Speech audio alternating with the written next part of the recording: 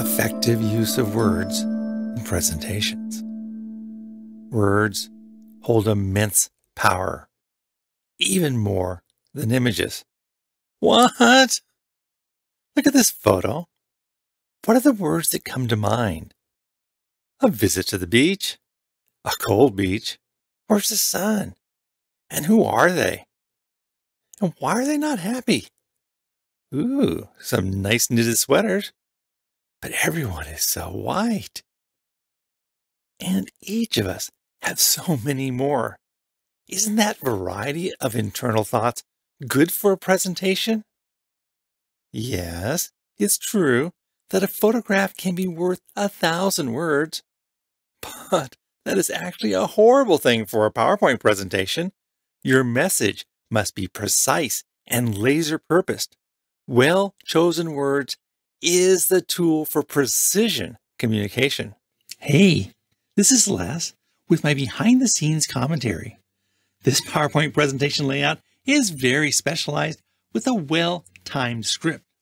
Individually, these slides break presentation design rules, but you've just experienced the effectiveness of text married to a concept of focused words enhanced by a scripted voiceover slideshow. For this specific slide page, I offset the starkness of potentially too many words with PowerPoint animations to bring the bullet points on one at a time as the script matched the concept, making one slide appear like 4 slides as we progress through each of the bullet points.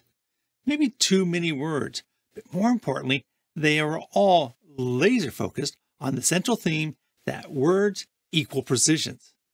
More on upcoming tutorial contents in just a moment. The use of words in PowerPoint is the most powerful tool. And to leverage this power, you need to know all the tools to achieve your goal of precise communication. And PowerPoint has many text-based tools to work for you. Yes, there are way too many words on this slide, and the floating bullet point animation does not fix this issue. But the point of this specific slide is not to describe the 7 listed tutorial items, but to visually show that there is a collection of many tools to choose from. The emphasis is on the many, with the hope that possibly 1 or 2 tools might pique your interest to continue watching. The rest of this tutorial will focus on leveraging all of the text-based PowerPoint tools to maximize your message, such as exploring layouts, typography, cool professional tricks to make your presentation effective. So let's power up on the power of text in PowerPoint. Before going further, I am not saying to not use graphics, but instead, I want to emphasize that your core tool should be idea-based words. And while my other tutorials will cover other graphic techniques, you see here that this class is almost all text-based. Let's get to work.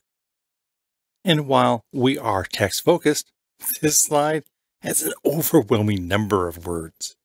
While I could edit out some of the bullet points, let's see some other techniques, starting with the slide layout. Look how the slide is so much better if I split the long list into 2 sections. And here's how we could do it. The wrong way would be to add in an inserted text box. Why wrong? Because it will not obey the stylistic rules of our design theme with potential wrong font sizes, bullet shapes, and colors. The ideal way is to utilize PowerPoint's built-in workflow tool of layout. Layouts are based on design themes and controls the look and feel of the presentation. And there are dedicated layouts for specific slide needs. Let's look closely. Each of the design styles that we saw moments ago have artistically selected colors, fonts, and a look with a dedicated variations called layout templates. There are templates for title slides, for picture slides, and various text combinations. To see what layout is currently used or to change it, go to the Home ribbon menu and use the drop-down Layout action icon. Here, we see that the current slide is assigned to the title and content layout, one title and one text-based bullet point placeholder. But if I click to content, I instantly get a matching second text content placeholder to the right. While I could type in my content or cut and paste, I'm going to highlight the bottom half of the list and drag it over to the second placeholder box. All should be good. But if you've made some changes to the fonts or the font sizes before applying the layout, there may be some deviances from the core design theme. Let's compare the fonts in both boxes. On the right side, we have Century Gothic 18 point, but on the left, we've got the same font family, but now 2 point bigger at 20 point. The best fix for this is to make sure that the slide is conforming to the original layout specification. And to do that, we're going to reset the slide settings. Go to the Home ribbon menu and click Reset. Now for a click double check. New right-hand text box, 18 point font size. And the left side, 18 points. Excellent. Everything is in balance. Let's move on to brutal editing. Just because the slide looks better in 2 columns as opposed to one long list does not mean it is optimum. Always look to edit out any unnecessary words or ideas. Be laser focused. On closer examination, we do find some unrelated bullet points. The first and last 2 ideas could be moved to another slide. So let's cut them out. And now we have all the text-based strategies on the left side and the more graphical elements listed on the right. By removing the excess, we're getting closer to the more targeted slide message. Now, focus with formatting. We can instantly organize our slide with subtle typography enhancements and the use of bullet points. Here, I will indent all the support techniques for text enhancements, highlight and hit the Tab key, or as I do here, I'm going to use the indent action icon. And then I'll repeat for the items under graphic enhancements. And to emphasize the category titles even more, I will make it bold, a larger font size, and change the color. And the simple trick to match the other side is to highlight the desired text look, find the Format Painter brush, and then click and drag over the target text to get the identical format settings. Here is my underline commentary. We did bold and colorize the heading, and I could go back and add underline or italics. But it's a common graphic design rule not to overdo the emphasis. Perform 1 or 2 enhancements, but do not throw everything to highlight the target text, as it becomes a visual distraction. Look critically. Does the underline actually add anything to this slide? So, for the previous slide, we didn't have to add formatting to the top row. In fact, the top row is really just a mini title for each of the 2 text boxes. There's a better way. Almost all design themes will have a dedicated layout for 2 text box comparison slides. Go to Home and the drop-down box for Layout and find Comparison. The layout has 2 side-by-side bullet text placeholder boxes plus 2 title headers above each. The beauty of this layout is that the formatting is already applied for both of the placeholder titles. This is even more important and convenient if you have multiple comparison slides in your presentation, and you will automatically have a consistent formatting for all the slides. So, to review the before and after, we balanced the text with 2 columns, we removed unrelated bullet points and applied comparison titles. So our long list is now organized and manageable for our audience to better understand. Which brings us to the complex question of how many lines should I have on a single slide? it is complex. But a better question is, how many concepts should I have on one slide? That's easy. Just one. Each slide should have a singular goal and message. If it requires just a single set of words, then so be it. And yes, you can add targeted graphics to supplement the single focused concept. Get creative. Sometimes you do have a single goal, but you need multiple bullet points to build to that conclusion. If so, try the slide animation tool like we are on this page, with each line appearing as I discuss it, and then fades as we move on to the next bullet point. Don't worry, I'll show you how to do this in the next chapter. Another factor is the method of delivery.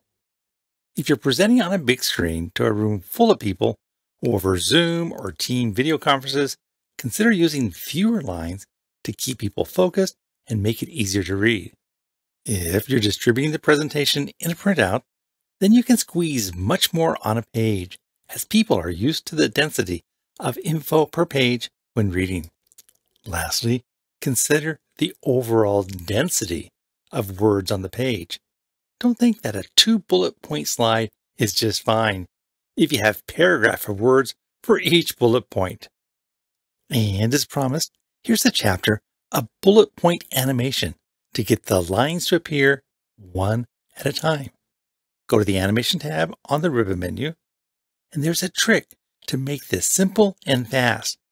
And that is to make sure you select the text box placeholder and not the inside text. Let's see what I mean by doing it the right way.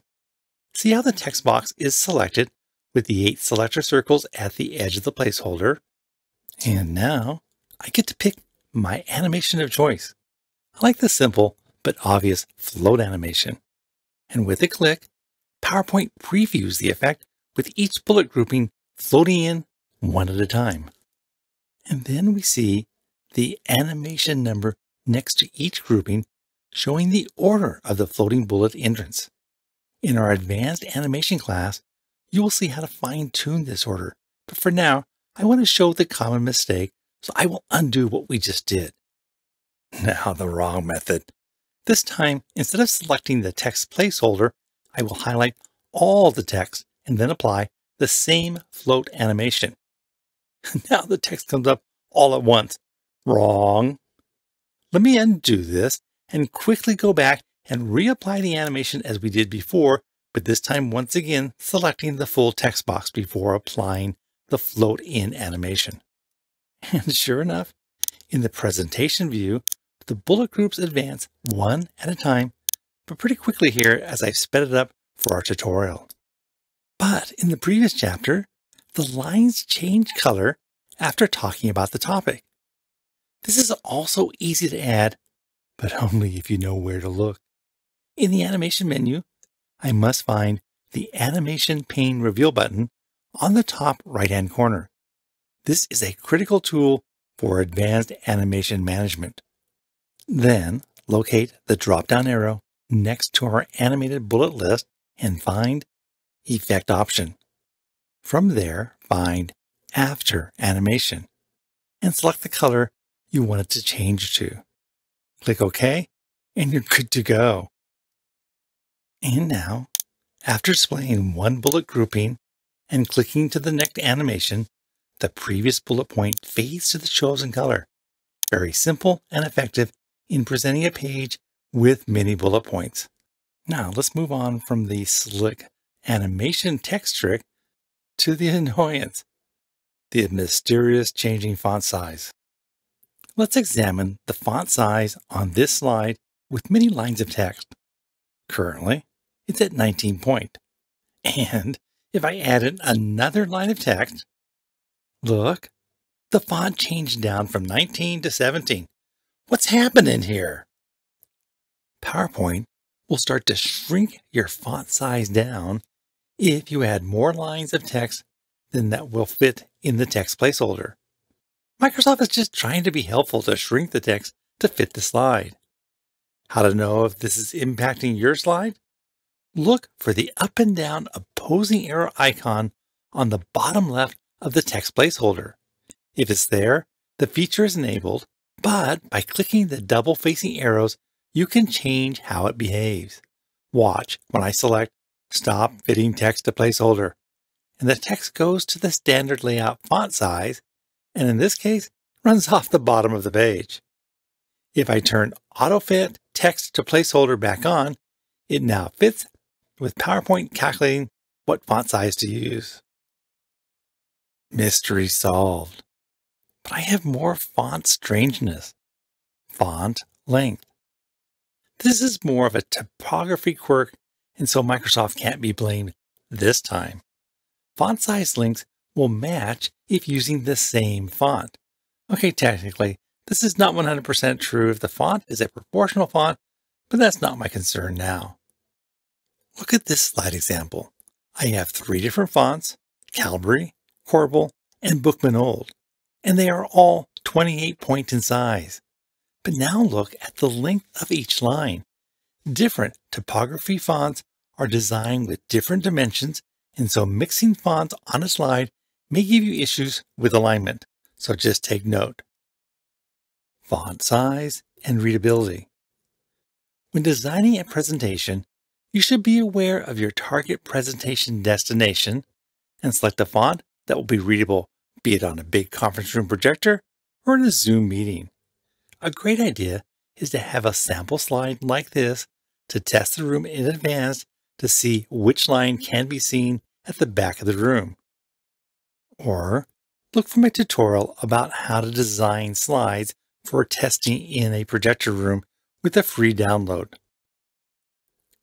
But this also opens up the topic of how different typography families may be easier to read on a big screen, but offset by the emotion they bring to a presentation. Look as I preview a variety of different font choices and how it changes the character of the slide page. Consider searching for additional training on how to select the right font from a graphic design expert, which I don't pretend to be. No matter what font you do select, you can modify the look by adding enhancements like bold, or italic, or underline. But there's some bonus, less known choices, such as small caps, which you don't see from the shortcut menu. Instead, with the text selected, go to the Home ribbon menu and find a Font Diagonal Pop-Out Window icon to get more choices. Here, we find multiple options, including the standard All Caps, which, when selected, transforms all the text to capitalization whether you meant to or not. But my favorite emphasis trick is small caps, which, when enabled, all the letters are shown in uppercase, but any letter that had been capitalized will be bigger, taller, which I think adds an emphasis to titles in a classy but subtle way. And talk about subtle, the shadow format may be too subtle. Watch, when I turn it on for just the word advanced, you will have to look very closely to see that there is a black backdrop shadow, which in other color styles might be just what's needed to make it pop off the page. But what if you want to alter the color or the size of the shadow? PowerPoint makes that hard to find, but let's go look for it. Make sure the text is highlighted and get ready. Then find the Shape Format Context Aware menu. Next, click the pop-out arrow for Shape Style, and now focus over on the right side of the page on the Format Shape pane. We're not done, as the change options are still hidden. So look for the Text options and then the middle icon. This has to be one of the most hidden menus in PowerPoint. But once there, we're given a wealth of control of the background text shadow. While I will not show every feature, let me demo a few in an exaggerated fashion to make it more obvious. First, I'm going to change the color to red. Remember, I'm exaggerating for emphasis. But to see even more, I'm going to go back and now expand the distance of the shadow away from the host text. Now, you can see how to control the appearance of the shadow for a sophisticated text format emphasis. This is a very complex technique, but you have now learned about the variety of PowerPoint tools to make your text take center stage in your presentation. From here, you can explore our Power Up Training Graphic PowerPoint videos. But I'd recommend that you continue with the power of words by starting the Mastering of Smart Art, which illustrates your idea-based words into visual workflows. Click and go power up.